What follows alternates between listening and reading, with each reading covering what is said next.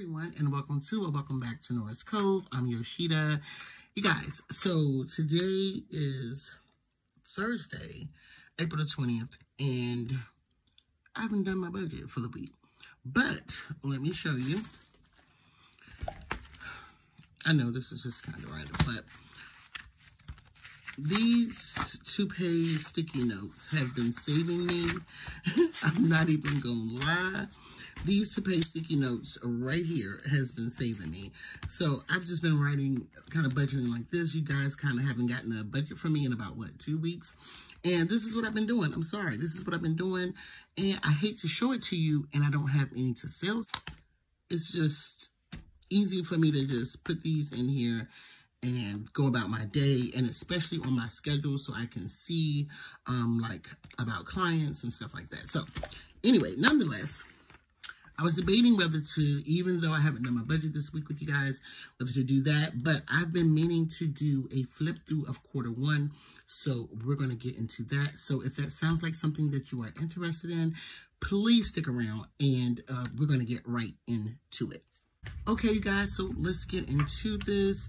I don't think I've done a flip of my budget planner in a minute, but I use the class disc, the class covers from Cloth and Paper. My discs are from Levenger. I just haven't changed them. I put them on here and just haven't changed them. Love them.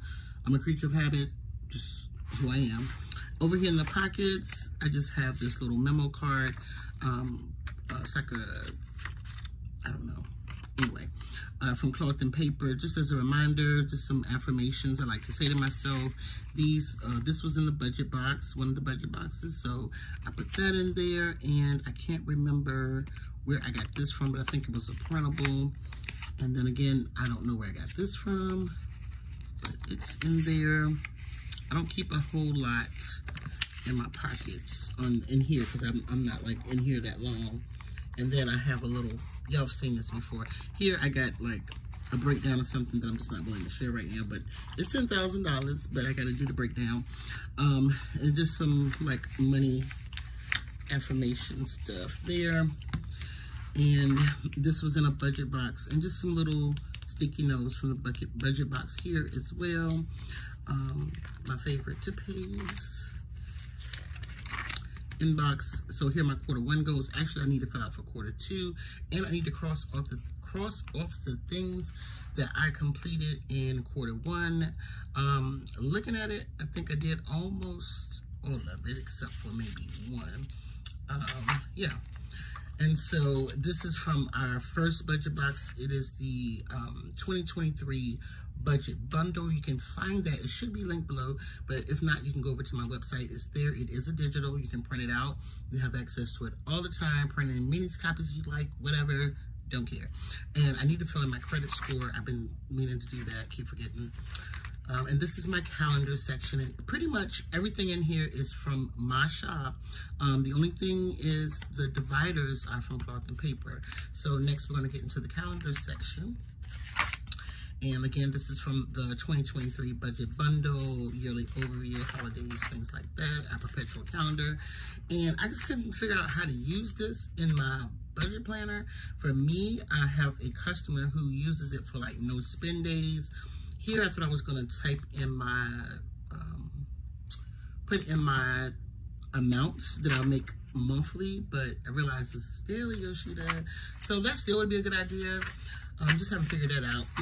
And then what I did was, you won't get the dated calendar in the budget bundle, so I swapped out the dated calendar for our, our undated calendar for the dated calendar for the year. So here's January. Some months I may or may not have anything in here. February. And each month I try to find a groove of like, maybe color coding, maybe not, maybe, you know, putting down my goals, maybe not. Here, I try to sketch a calendar, because I don't care if that calendar is up there or not, so that's why it's not on here. And then here we are at April. This is my birthday month, and I'm trying some color coding, as you can see, just to see, but my brain is doing the dizzy, so I'm like, I don't know if that's going to work for me, but yeah. So then I have my birthday marks, things like that, holidays, all that great stuff. And then May, I've already started kind of pre-planning for May. I don't have anything in these other months. So we're going to skip to monthly. And here I just have this turned down, but it's a half page from Cloth and Paper, and I just have it turned down because it was like some expenses for the business. And then here's a dashboard that was in one of our budget boxes. I can never remember. I know I do try to grab me some things from the budget box. Like here, I'm to the point now I'm selling my stuff, and I gotta figure that out. But like if my stuff is the last stuff, I sell it. So sometimes I just don't get to keep it. And then I know I can just print a dashboard. But sometimes I don't care if I don't get a dashboard. I'd rather not print it because I'm lazy than to get one. So whatever. And I just stuck one of the journaling cards from one of our budget boxes on the back of that. Some half pages from Cloth and Paper. This is January, February, March, April. So we're at April over here. And then we're done with the months. And then this dashboard is from Cloth and Paper. And then this is some more month. Where are we at? This is from last year, October. And then now we're into my weekly, and this is another dashboard from one of our budget boxes. So now we get into the paycheck budget. And then I like making little notes of things that happen. So see, I totally forgot. I was so upset at this moment, but I think it was right around Christmas. HP withdrew $185 out of my account. They deposited 82 of it back. So this is a note to kind of remind me, especially when I forget about things like that. And it kind of left me in a negative. So, and I like to see my week progress. I like to see how my budget has progressed over the year. So I thought this quarter flip would be great. And then here I got what I made from Noras Cove this week. Got an oil change here. So in case I need to transfer that, I can see. And it says $138 because I got my oil change and my tires rotated. Now, to me, I need to highlight this because, let me find my highlighter. That'll let me know when it's time to go make a envelope. I've been loving this highlighter. This came in our latest budget box. But I thought I was going to like the tan color, but I'm loving this color here. It lets me know that to start a envelope for my car, if I need to get an oil change, tire rotation, this is what it'll cost me.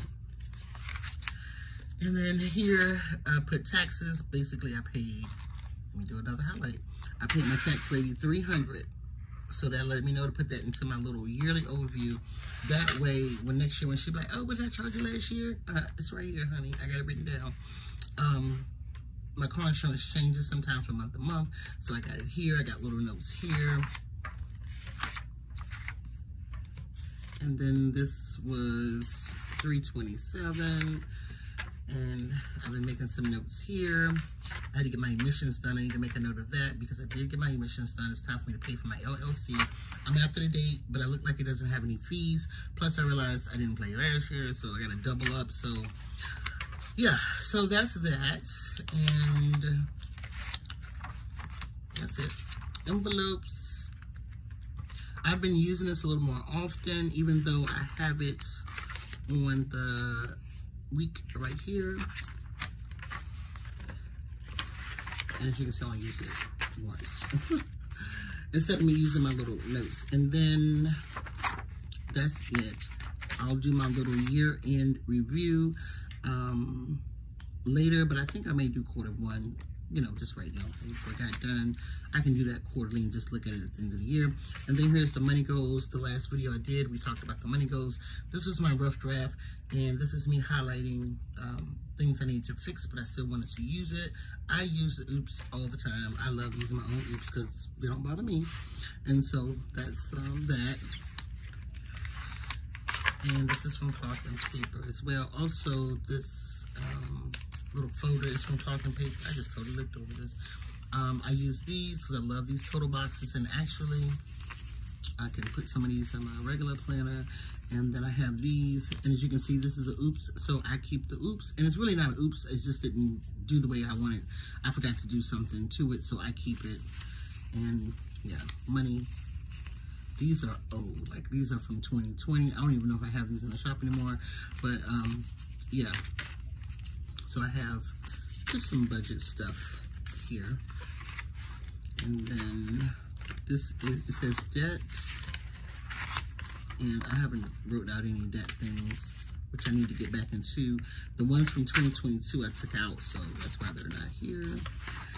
And then this says spending tracker, which I was like, why didn't make a sticker for that? But anyway, here's my spending tracker. And then I updated it.